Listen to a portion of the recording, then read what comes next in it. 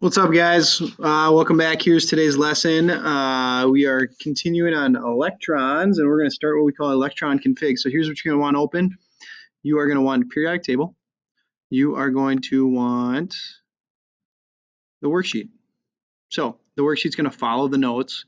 It's not perfect right out of the gates, but for the most part, it'll follow the notes right along. Okay, so just fill in as you go. I'll do a bunch of problems with you.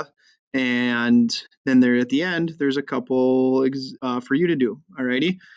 So I'm just going to right off say that this seems just very foreign and it'll seem like a different language, and it kind of is, but it just takes practice and you'll be golden. Okay.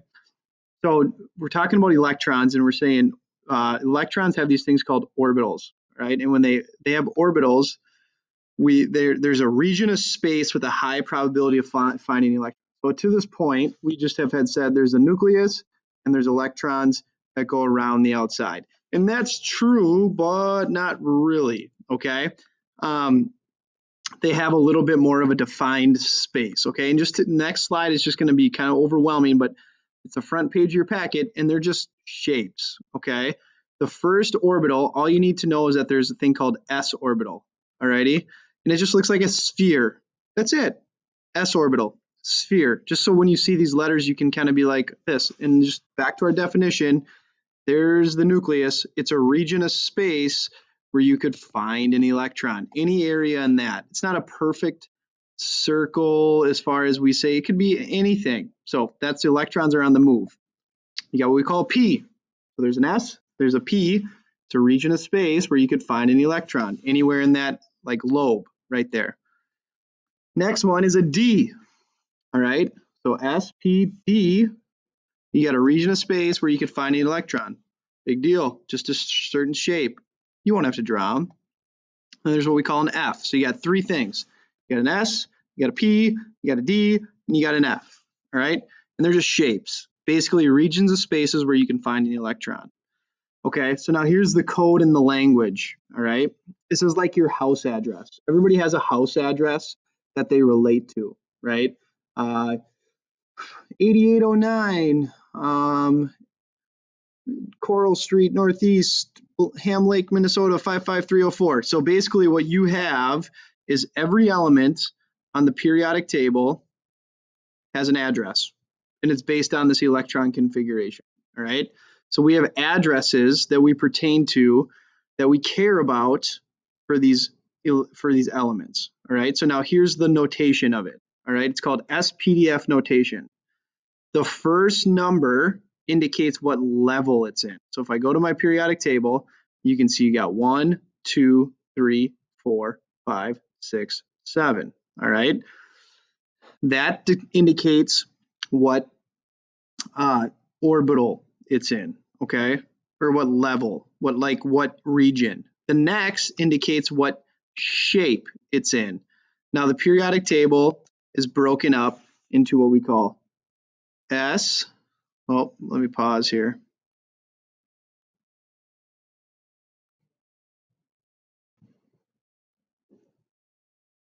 Okay, sorry, this will be easier now. So you got these numbers. That's the first digit is down the side, what level it's in. The next indicates, hey, here's where you can find these S, P, D, or F. So they're kind of like neighborhoods. The S block is right here, these two columns, okay? The P block is right here, these columns, okay? So, and then the D block is the middle, all right? And then the F block is down here, these ones down here. All right, so there's neighborhoods essentially. So now if I say I have a 1s, I'm referring to these two boxes right here. Helium actually is right there, okay? But if I say I have a 2p, it's referring to this neighborhood, all right? So we're getting closer on the address, all right? So first number is what level it's in, second number is what block it's in, okay? So that's kind of how that is laid out. And the last thing that you need to know about the address is like the specific house address. All right, and each time, this will make more sense as we go, each time you start a new level, a new block, it goes 1, 2, 1, 2, 3, 4, 5, 6. Okay, 1, 2, 1, 2, 3, 4, 5, 6. Okay, so it's just every time you start a new block, 1, 2, 1, 2, 3, 4, 5, 6, 7, 8, 9, 10. It just basically pertains to the house number on that street, all right, in that neighborhood. So that's what you're going to see, and there's a specific way to fill that as we go. Okay. So let's do a couple. How we show electrons in these boxes, you'll see is we usually say one arrow up and one arrow down. You can only do 2 per box. All right. So there's this filling order. All right. There's a very specific way to fill. Just like Drake says, start from the bottom down here. Same thing. Every time you start at the bottom and you fill up. 2 arrows per line. Sound good? So you can find that in your notes. You'll always have this. And as long as you fill from the bottom up, you'll be golden. So let's try one. All right, let's just try. Now what you need to know is you need to know how many electrons each element has. So hydrogen has 1 proton, therefore it has 1 electron. So I'm going to put 1 electron in the box. Rules are this: start from the bottom, 1 arrow. Okay? It's got 1 electron. So then I write it out. 1s1. That's hydrogen's house address. Okay? 1s1. Okay, let's go find helium.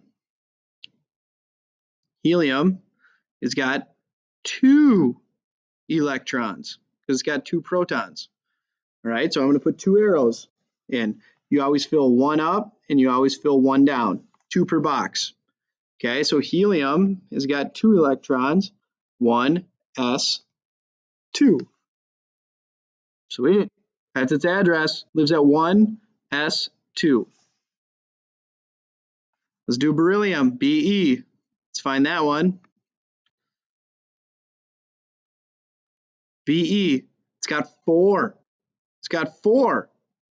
Okay, so it's got 4 electrons. I'm going to have 4 arrows. So I start at the bottom. 2 per box. 1, 2, 3, 4. Write everything out. 1s2, 2s2. Pretty straightforward. That's its address. It lives at 1s2, 2s2. Sweet. So the rule of thumb is you always start at the bottom, no matter what. Okay? You don't have to memorize that. It's called the Aufbau rule. Now, when you do this, it might be easier just to write it on a piece of paper rather than typing it in, because you have to do a superscript to get it up. It's just going to take a while. So we'll talk about at the end what you possibly can do. But I would be writing these on a separate sheet of paper as I go. Okay, the next rule is this.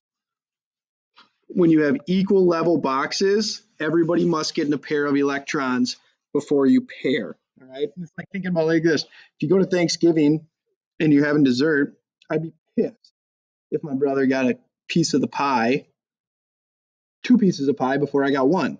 And we're the same. We're the same. We got the same last name. We're the same. So I'd be pissed. So let's just do what we do. Start at the bottom. Boron has got 5. All right. So 5 electrons, 5 arrows. 1, 2, 3, 4, 5. Okay, write it out. 1s2, 2s2, 2p1. Alrighty. So on and so forth. Okay. 1s1, 2s2. You have to forgive my handwriting. Now let's do carbon. Okay, we'll do carbon. Carbon's got 6. Alrighty, it's got 6. So it's got 6 electrons. Now I fill it out. 6. 1, 2, 1 up, 1 down, 3, 4. That's got 2. So I now go to the next one. 3, 4. It's 6. 6. Now, here's why we do this. Everybody gets a piece of the pie. If you're in the same level, you can't pair up this one because that's not fair to these other ones. But it writes out the same. 1s2, 2s2, 2p2. All right? That's cool. That's another rule. Just simple rules just from practicing. Nitrogen. Let's find nitrogen. It's got 7. Go ahead, take some time and do that one quick. Nitrogen has got 7. 1, 2, 3, 4, 5, 6, 7. Everybody gets up. Piece of the pie before you start to pair in that area. So it's 1s2, 2s2, 2p3. And if you add the 2 and the 2 and the 3, that equals 7. All right, let's do oxygen. 8. Okay, it's got 8. So now by now, you know, kind of know it just builds on each other. So I got 8. 1, 2, 3, 4, 5, 6, 7, 8. All righty. Write it out. 1s, 2, 2s, 2, 2p, 4. All right, that's 8 electrons. Starting to get the hang of it probably now. So now the last thing you should remember, I already told you, you can only do 2 arrows per box. So let's do chlorine here quick. I'm going to pause the video so you can do chlorine, figure out how many electrons it has. It's got 17. 17. So you're going to do 17 arrows. Go ahead.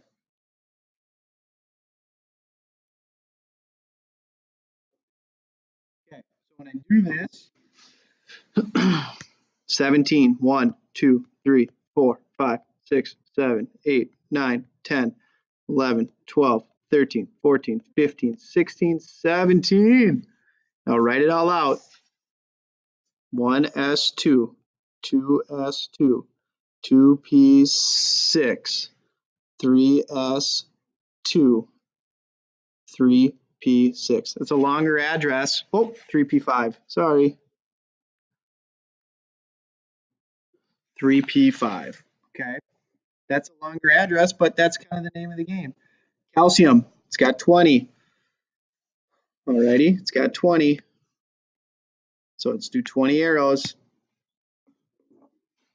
1, 2, 3, 4, 5, 6, 7, 8, 9, 10, 11, 12, 13, 14, 15, 16, 17, 18, 19, 20.